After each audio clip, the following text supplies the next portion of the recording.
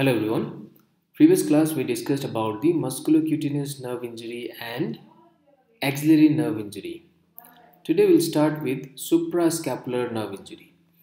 Suprascapular nerve arises from the upper trunk and it passes through the inferior area of the trapezius, and then it enters the suprascapular notch under the transverse ligament. Then it supplies to supraspinatus and infraspinatus. So its main supply is for supraspinatus muscle and infraspinatus muscle. What are the main causes for suprascapular nerve injury? The fracture of the scapula or clavicle is the most common cause for suprascapular nerve injury. Any traction or any kind of trauma to the scapula or clavicle or directly to the nerve can cause this injury. Some other causes can be extrinsic compression, brachial plexus lesion, shoulder dislocation, overuse, that is using your arm overhead, or any kind of compression, that is ganglionic cyst compression, tumor compression, compression at the transverse scapular ligament, compression at the spinoglenoid notch by any kind of cyst. So these all are some of the main causes for suprascapular nerve injury. What are the clinical presentation of the suprascapular nerve injury? It is usually insidious onset. The pain is dull ache over posterior shoulder. The tenderness on palpation of the triangle between clavicle and scapular spine. Aggravating factor for suprascapular nerve injury is overhead activities and sleeping on the affected side. So we know this nerve supplies supraspinatus and infraspinatus. Therefore, the injury of this nerve can cause wasting or atrophy of this muscle or weakness. So if these muscles are weak, then which functions will be altered or which functions will be diminished? Abduction, because supraspinatus helps in initial abduction, and lateral rotation. Lateral rotation is created by infraspinatus. So these two motions will be affected. Coming to physiotherapy management for this nerve injury, what all will be the problems? The problems will be glenohumeral joint stiffness, because patient is not able to move to abduction. You can see in the picture here, if you ask the patient to perform abduction, there will be more of superior translation because of the activation of deltoid, which is a translatory muscle for glenohumeral joint, whereas supraspinatus is a rotatory muscle for glenohumeral joint. So the rotatory component will be lost. Therefore, you can see this kind of translation upward because of the activation of deltoid. So the glenohumeral joint will be stiff because of the reduction in range of motion and also tightness of capsule and muscles in long term. For stiffness, we can provide active range of motion and passive range of motion exercises along with mobilization and stretching of the capsules as well as muscles. Muscle shortness also will be seen mostly for adductors because the abduction range will be reduced. Therefore, adductor muscles will be always in a shortened position. Therefore, adductor muscles stretching is one of the management for suprascapular nerve injury. Muscle weakness and atrophy of supraspinatus and infraspinatus will be seen. Therefore, we will be performing strengthening exercises for supraspinatus and infraspinatus muscle. So we know this strengthening protocol. It depends on MMT finding. If MMT grade is 1, then we will be giving muscle stimulation 1 or 0. If MMT grade is 2, it is suspension. If it is 2 plus, it is active assisted range of motion. If it is grade 3, then active range of motion exercises, and if it is grade 3 plus and above, it is progressive resistance exercises. So let's check the first demonstration for suspension therapy for external rotator. What is the muscle for external rotation? It is infraspinatus. So infraspinatus, if it is weak, that is grade 2, then we will be starting with suspension.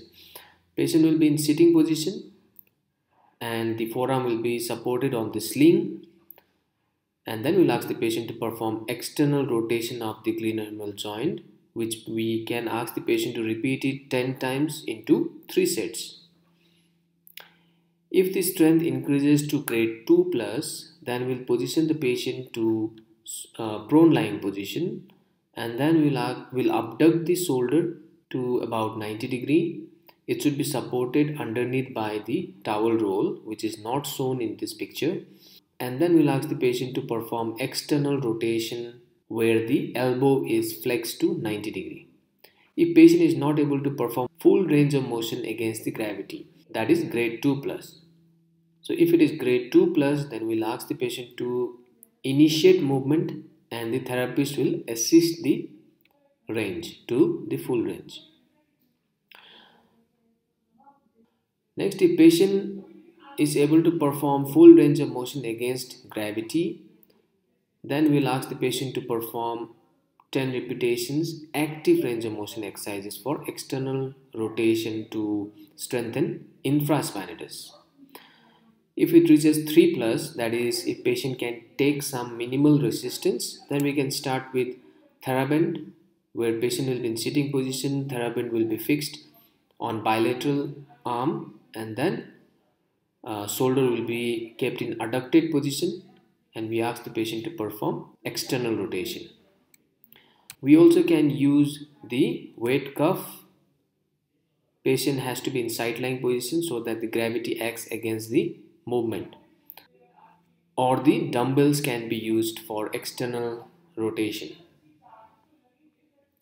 So remember, repetitions has to be constant, 10 repetitions into 3 sets. Next, we move on to the most common nerve injury of upper limb, that is radial nerve injury.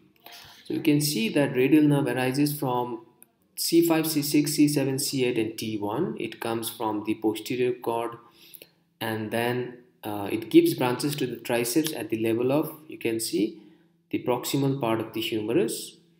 Around the surgical neck of the humerus, it gives branches to the triceps, 3 head of triceps. Then it moves towards the spiral groove, then gives branches to the brachioradialis. After that, it reaches the elbow joint and branches into the superficial sensory branch and the deep motor branch. So superficial sensory branch supplies the posterior part of the forearm and the lateral 3 digits till the proximal interphalangeal joint. The deep branch will supply the motor supplies to the extensors of the wrist. You can see here in this picture the sensory supply by superficial sensory nerve of radial nerve. The posterior compartment of the forearm and the lateral 3.5 digits until the proximal interphalangeal joint. That is the sensory supply by radial nerve. What are the causes for radial nerve injury? The common causes at the axial level is aneurysm and the crutch palsy. So aneurysm of axillary vessel and the crutch palsy, where the crutch will compress the radial nerve or the posterior cord of the brachial plexus. At the shoulder area, the most common causes are proximal humerus fracture, shoulder dislocation. At the spiral group, it is shaft fracture, Saturday night palsy or Syrinx palsy. Between spiral group and lateral epicondyle, it is fracture shaft of humerus, supracondylar fracture, lateral epicondyle fracture of the humerus, or any other penetrating injury. Cubital valgus deformity also can cause the radial nerve injury between spiral group and the lateral epicondyle.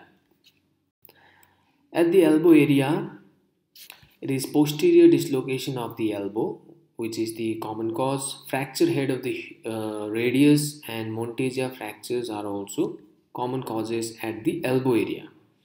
At forearm, the fracture of radius and ulnar, penetrating or any other injuries such as gunshot injuries.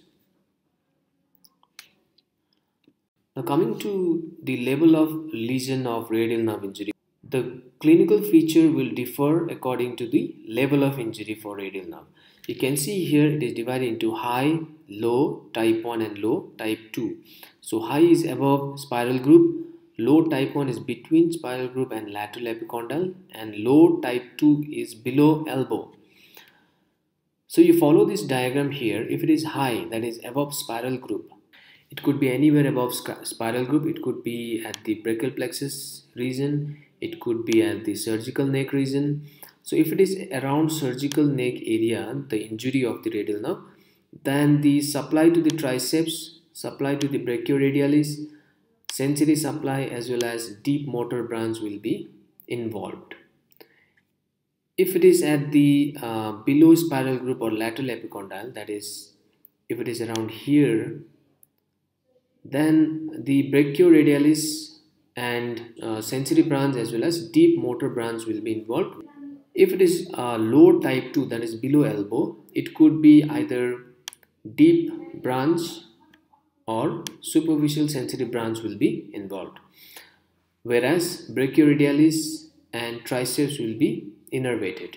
So the radial nerve would be supplying brachioradialis and triceps above elbow, so therefore it won't be involved. So the level of radial nerve injury is important for us to plan the management or rehabilitation program for radial nerve injury.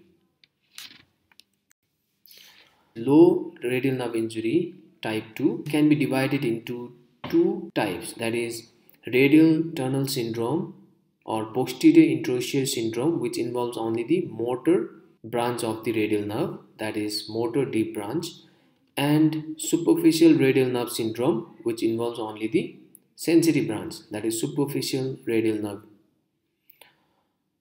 Radial tunnel syndrome, which is the motor nerve involvement of the radial nerve below elbow. You can see the radial tunnel is formed by the posterior surface of the radius bone and the supinator muscle. So it gets entrapped inside this tunnel at the level of arcade of forceps, which is the area where the nerve enters the supinator muscle. So this is an entrapment type of injury and it would be graded as type 1, that is neuropraxia. The symptoms of radial tunnel syndrome is pain at lateral aspect of the elbow. Pain may radiate to dorsal forearm and wrist. Pain increases with activity and decreases with rest. Pain is frequent after heavy manual work, mainly activating the supinator muscle. Nocturnal pain is common. There is no sensory involvement, that is the posterior compartment, the forearm, and the sensory supply to the skin by the radial nerve is not involved because superficial sensory branch is not involved in this condition. There will be motor disturbances, that is mostly weakness of the wrist extensors. Resisted supination or wrist extension may aggravate pain and weakness. If you activate the supinator muscle, it will contract and compress the nerve further. Next type is superficial radial nerve syndrome or entrapment. It is also called as Wartenberg syndrome.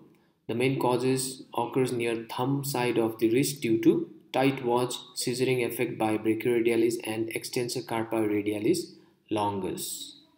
The difference between these two type of entrapment is superficial radial nerve, there is sensory involvement. In posterior introitious lesion, there is motor involvement but no sensory involvement. So brachioradialis reflex is intact for posterior introitious nerve. The extensor carpi radialis is spared. Pain with palpation at the proximal forearm and with forceful supination are some of the important clinical features of posterior introitious injury. Superficial radial nerve injury, there is no motor involvement but there is a decreased sensation, paresthesia and tingling in the distribution of the superficial radial nerve. Other clinical features, if it is a higher level injury, then there will be wrist drop because any level of injury above elbow, there will be involvement of the posterior muscles of the forearm. All radial innervated muscles are involved. The triceps and brachioradialis reflexes are decreased. Sensation is decreased over the triceps, the posterior part of the forearm, and dorsum of the hand.